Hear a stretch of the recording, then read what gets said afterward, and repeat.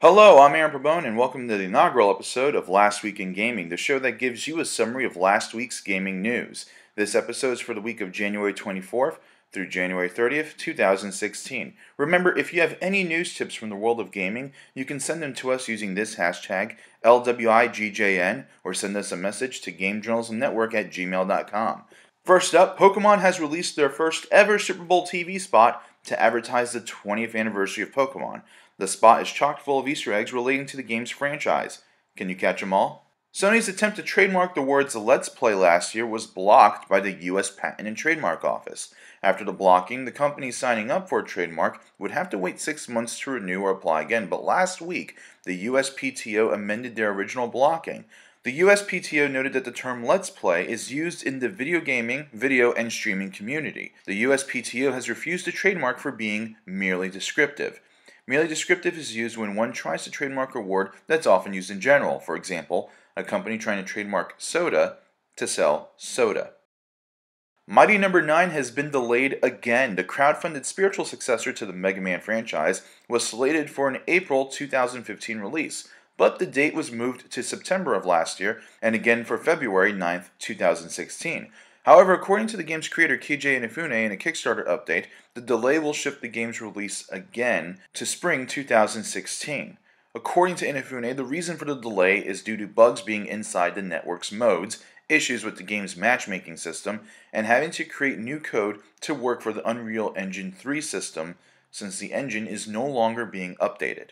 Fire Emblem Fates has been under fire for removing in-game content for the Western localization of the game. Initial concerns were due to the removal of a dialogue tree relating to gay conversion. However, that was proven to be untrue. Nintendo did confirm, however, the cutting of a character petting minigame. This has led to some consumers asking Japanese game developers to not censor their games for a Western release, or asking other consumers to either buy an imported version of the game, download fan translations, or download patches. One movement that's starting up is called Operation Torrential Downpour. You can look at other operations and movements that are being organized in the links below. Harold Ryan, the CEO of Bungie, has stepped down from his position in the company as the president and has appointed Pete Parsons, the former COO of the company. Here's what Parsons had to say in an announcement on Bungie.net. I want to personally thank Harold for his friendship, passion, hard work, and dedication in helping making Bungie the great company it is today. As a team, we've celebrated many victories and weathered many storms. To the players of Destiny, I want you to know that my number one priority, and Bungie's, is and always has been to deliver great games that we can all share together. I believe that Destiny is a one-of-a-kind experience. I also believe that I've yet to see our studio's best work. My new role here at the studio will be entirely focused on fulfilling that promise.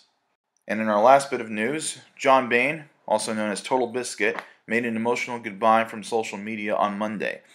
His SoundCloud revealed that his cancer is terminal and he wants to spend his time with his family and friends. While he himself won't be using Twitter, a friend of his will now be in charge of his Twitter account. Bain also said that he will continue to produce YouTube videos. Bain first revealed his struggle with cancer in 2014 and will receive treatment. However, in October 2015, Bain revealed that the cancer was spreading. During his battle with cancer, Bain was the subject of harassment and recently revealed that his mental health was deteriorating as well. John, we wish to take a moment and wish you the best of luck. That was last week. I'm Aaron Pabone, and check back next week for more gaming news, and be sure to like this video and subscribe to GJN's YouTube channel. Also, check out GJN's official website at gamejournalismnetwork for the latest news and AirPlay 2 updates. And that's all for this episode of Last Week in Gaming. We do apologize if we have missed any news, but you can help us out by sending news tips to gamejournalismnetwork@gmail.com or using the Twitter hashtag LWIGJN.